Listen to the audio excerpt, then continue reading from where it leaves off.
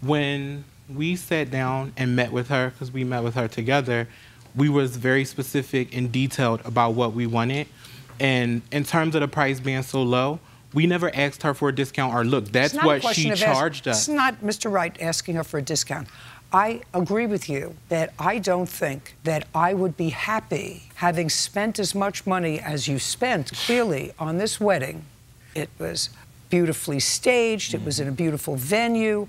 The cake itself was more expensive, I'm absolutely positive, than the video, than what you paid the videographer, because I've done weddings and I've done affairs and I know what that wedding cake cost. And I would not be happy with the quality of this video. You don't get your money back. Don't refer her to anybody else. But the next time, if you're ever planning a function, I suggest you go to somebody who you check their credentials, you look at the work that they've done, that they supply you, you check the references for this important date, because this falls under the category, Mr. Wright, of you get what you pay for.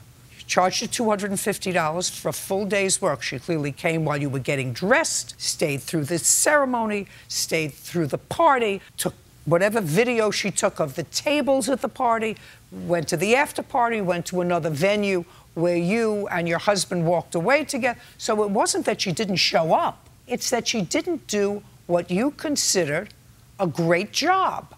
I agree with you. You don't get your money back. You can complain about it someplace on the internet, if you like, and say, I used this videographer and I was unhappy with her service, because I don't think it's professionally done. I don't think it's well lit. I don't think it's well composed. My personal opinion. I don't think it's well edited. My opinion.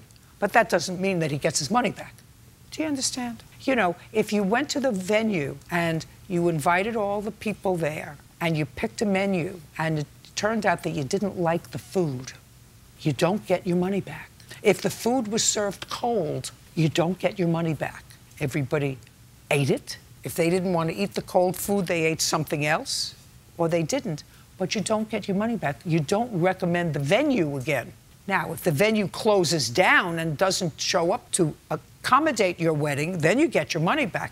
If she never showed up to do the wedding, if she didn't show up to do the wedding. Can I speak on that? She did show up for the wedding, sir. I just saw what she did. She did, but, however, the second videographer who she hired never showed up. As you see me getting dressed, he never showed up to the house. You had two videographers for $250? Right, her partner. Oh, but Mr. Wright, he was Mr. Wright, you get what you pay for. $250, you want two videographers for the whole day. But, like I said, I told her when we talked that charge me. Our wedding was at no expense. If she's only charging you $250. But we told her to charge us, though. We wasn't expecting any kind of deals. You're not following me, sir.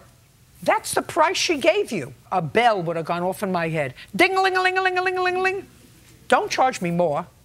I'm going to look into a videographer for this important date. And if a bell went off in your head and said, you know what, it's only $250, maybe this is somebody that I want to hire for my day. Not, you charge $250, that's not enough. Why don't you charge me more? You mean you would have been happy if she charged you more and gave you that product? She didn't give you that product because she only charged you $250. She gave you that product because that's the best she could do.